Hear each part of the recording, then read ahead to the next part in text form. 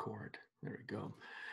Welcome to another episode of Blending the Family, the video, the podcast, the tip from the book, 25 Tips for Divorced Dads. Hi, my name is Tommy Maloney, and I am the host of the podcast, Blending the Family, and I'm also here on video for those that are watching on YouTube. And for those of you that are playing the home version of this game, as you can see behind me, unless you're listening to the podcast and you can't see this, on the ugly board over here, how to find me. blendingfamily.com is the website. Blending Family and Blending Family are on Instagram and Twitter. And you can find me on YouTube at Blending the Family. Did I mention I'm Tommy Maloney? I think I did. How are you doing? You having a good day here in northern Colorado? Or actually, most of the state. I think we're getting some snow right now. Not as much here where I live, and that's okay. I'm a little bummed because our puppy Otis, this would be his first time seeing snow. And how cool is that going to be? There you go. All right. From my first book, 25 Tips for Divorced Dads, this is actually tip number 5. If you've been, again, following along, we've been doing a tip a day. Now we're on to tip number 5. And here we go. Tip number 5, make your time with them quality versus quantity. You do not need to create an event. Just being with and talking to them is more vital than you will ever know. And in my little notes section, I put in here, simple idea of making a gingerbread house. I don't know if you're going to make a gingerbread house this time of year, but here's the thing.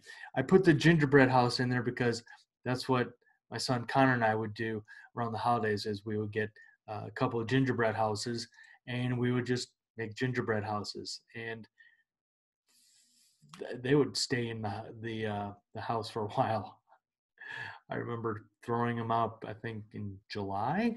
Anyway, so you don't have to have an event. By the way, blendingthefamily.com. The hat.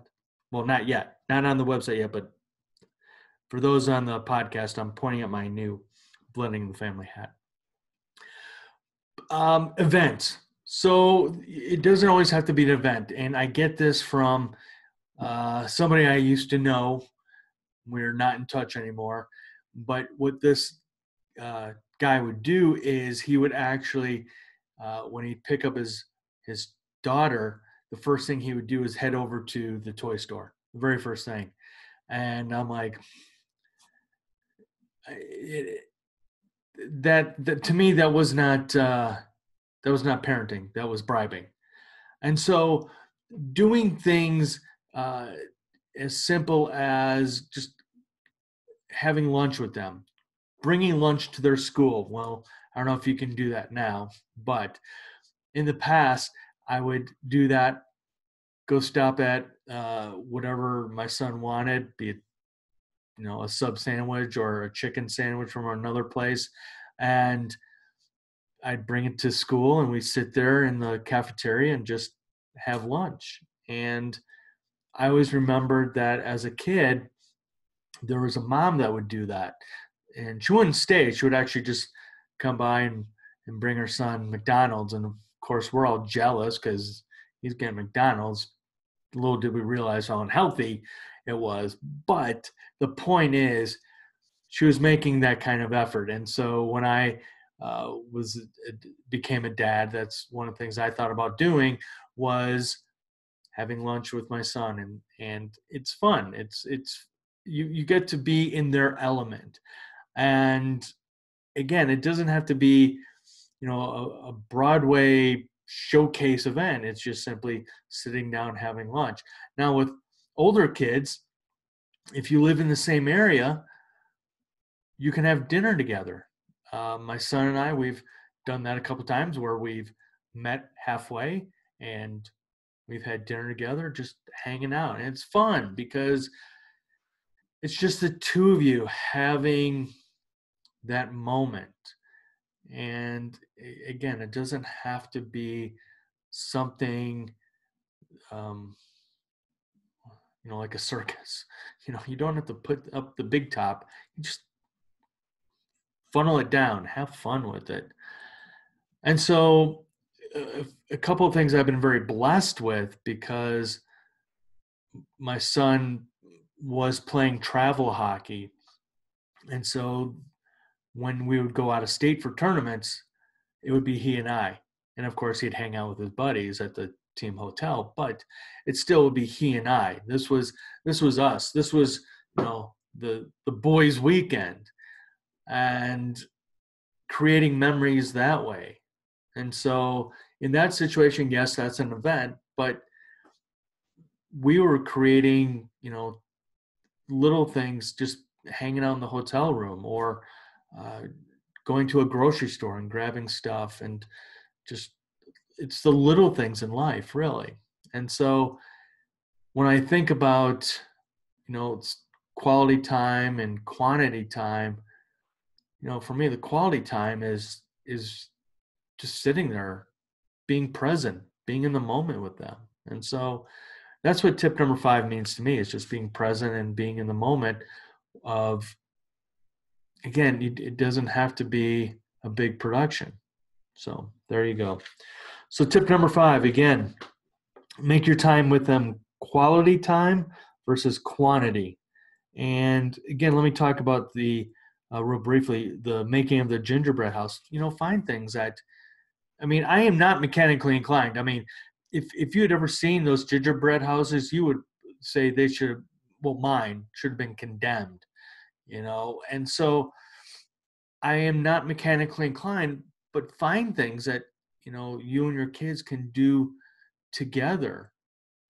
I miss those days. I miss, going to the local grocery store during the holidays and seeing the display of the gingerbread houses, and grabbing a couple of boxes and just creating time together and moments together. And so again, it doesn't have to be expensive. Maybe it's just walking to the park together. Maybe it's shooting hoops somewhere. Maybe it's just playing catch. Just little things. So there you go. 25 Tips for Divorced Dads is the name of the book, and you can find that on Amazon, and soon an updated website. Soon an updated website that I desperately need. Anyway, thanks for listening. Thanks for watching this. Please, I think I'm up to, as of this, I'm up to 10 subscribers on YouTube, which that's fine. Right now, the downloads on the podcast are off the roof, off the chain, whatever the kids say today. I'm so blessed. I love doing this. I really do. And so there you go. As my good friend, one day he'll be my good friend. And oh, by the way, I don't think I've done. I am extremely sunburnt. So for those of you on the podcast, unfortunately, I would go to this YouTube video, and you can see how sunburnt I am. The wife and I went up to Breckenridge, Colorado recently for the weekend, and met up with some friends that we haven't seen I haven't seen them in a while, years. My gosh, it's been years. But the weather outside up in the mountains was so beautiful, so gorgeous. And yeah, as you can see on YouTube here, I did not wear any sunscreen, and I just got a haircut on Friday, so I am pretty sunburnt. And I know you're saying, Tommy, that's a rockin' hat. See, that's why you have to watch us on YouTube. Why weren't you wearing your rockin' hat? I said, I don't know. I should have been wearing the rockin' hat, the blending in the family hat. Should have worn it. All right. Anyway, back to my dear friend. One day he'll be my dear friend, Terry Crews. And as Terry Crews said in this wonderful interview, your success is my success. 25 tips for divorced dads. Tip number 5. Thanks for listening. Thanks for watching. I hope you have a great, awesome rest of your day, starting your day, or just chilling. Have a great day. Gotta hit the stop.